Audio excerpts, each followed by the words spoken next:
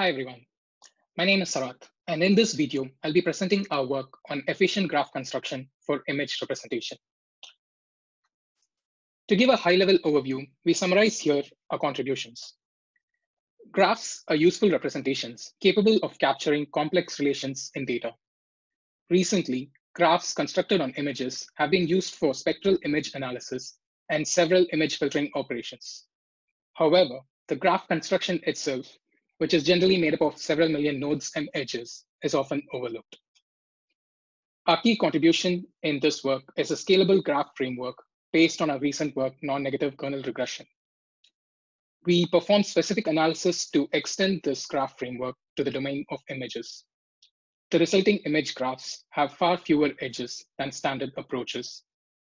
For example, our proposed graph construction framework produces a 90% reduction in edges compared to a standard 11 by 11 window-based graph. This consequently speeds up graph filtering operations by a factor of at least 15. We show experimentally that NNK image graphs are indeed better representations. We observe improved energy compaction and better denoising performance using spectral graph wavelets and our graph framework. Now, to formally motivate the problem, we first answer the question of why we need graphs for images. Image processing over the past years has evolved from simple linear averaging filters to highly nonlinear image-dependent filtering operations. For example, the bilateral filter. The problem, conventional analysis based on Fourier and other grid-based transforms, no longer apply. A popular recent alternative is that of graph-based spectral analysis. In graph signal processing, one represents images as graphs and observes the intensity or segmentation labels on the images as signal. The eigenspectrum of graphs provides a frequency basis structure similar to that of Fourier, referred to as the graph Fourier transform or the GFT. Now then, what is the right graph representation for an image? An image graph is often constructed with each pixel as a node, with edges between them capturing similarity between the nodes. A standard naive approach for representing images using graphs is that of a window-based method. Each pixel node is connected to all neighboring pixels within a window centered at the pixel. These are then weighed using a kernel, such as the bilateral filter kernel from previous slide. Note that this approach is equivalent to a k-nearest neighbor approach, where we select k according to the number of neighbors in a given window size. A problem with this kind of graph construction is that the sparsity of the image graph is based on an ad hoc parameter, namely the window size.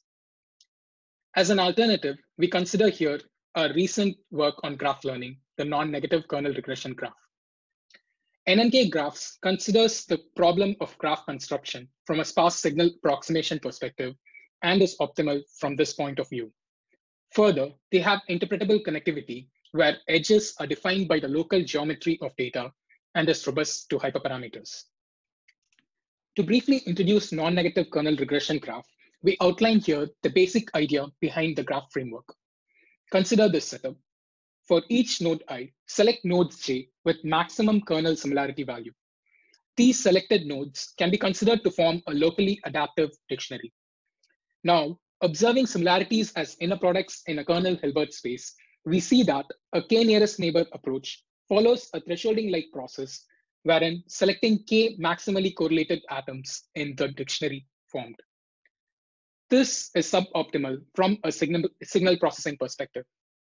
As an alternative, NNK graph poses the problem in the form of non-negative basis pursuits to obtain an efficient representation. The optimization involved in NNK graph can be written in terms of only similarity information. To exemplify the characteristic of NNK graph, we consider here a toy setup involving 7 data points. Unlike the KNN graph on the left, where the connectivity is entirely dependent on the hyperparameter k, the relative position of each neighbor is taken into consideration to obtain a stable sparse representation in NNK graph. The sparsity in NNK graph is thus dependent on the local geometry of data and is not dependent on a single ad hoc hyperparameter. This property of NNK can be theoretically and geometrically explained using the kernel ratio interval, which states the necessary and sufficient condition for 2 nodes to be connected. Simply put, given a node J connected to node I, NNK looks for additional neighbors that are from a different direction, in other words, orthogonal. For example, in the figure on the left, node K and everything beyond the plane formed by node J will not be connected to node I. Applying this hyperplane argument inductively gives us a convex polytope around each node. Naive application of NNK graphs is cubic in the size of the windows, which soon adds up and becomes infeasible for large images. Further, NNK graphs does not exploit image-specific properties such as pixel position regularity. So then the question is, can we do better in images? Consider the bilateral filter kernel as an equation. Here, xi and xj denote the position of the pixel, that is, row and column in the image, and fi and fj corresponds to the pixel intensities at these locations. Applying the KRI condition with bilateral filter kernel gives us a simple condition to determine if a pixel k is to be connected given a pixel j is connected to node I. Due to the regularity of pixel position in images, the term on the right of the equation is independent of the image and can be pre-computed. We will use this condition with positive thresholds, the reason for which will be explained as part of the algorithm to prune pixels in the window, thereby reducing the complexity associated with applying NNK for constructing graphs and images. To better understand the proposed method, let's walk through a simple example to clearly understand each step involved in the proposed NNK image graph. Consider a 7x7 window centered at pixel I. Previously, one would connect all the pixels in this window to node I to form a graph. Now, for NNK, start with one of the closest pixels, namely J, and assume it's connected. Given this setup, the pre-computed threshold condition associated with each neighbor is as shown in the figure. It is highly unlikely that node J will affect the connectivity of pixels in the negative delta region. And hence, without loss of generality, we can focus on pixels with non-negative threshold. Now, pixels with intensity similarity below the threshold are zero weighted, that is, will be disconnected and can be pruned. We perform this step iteratively, selecting closest pixel that is not pruned, following which we apply condition to remove pixels that are below threshold till we have no more pixels for processing. This greedy setup allows us to achieve speedups in the order of 10x compared to the naive approach of applying NNK. Further, we approximate the edge weights corresponding to selected nodes using the original kernel weights, as NNK maintains the relative importance of the neighbors. In the following slide, we show experimental performance of proposed NNK representation using spectral graph wavelets. The spectral graph wavelet decomposition of a commonly used image with bilateral filter graph in the top row and proposed NNK graph is shown in figure. Frequency of the wavelets increases from left to right. The amount of information in a particular frequency band is proportional to the variance of the image in that band. As can be observed, wavelets corresponding to the proposed NNK method captures most of the image in its lower frequencies, indicative of a better image representation. Next, we consider the problem of image denoising to evaluate filtering performance.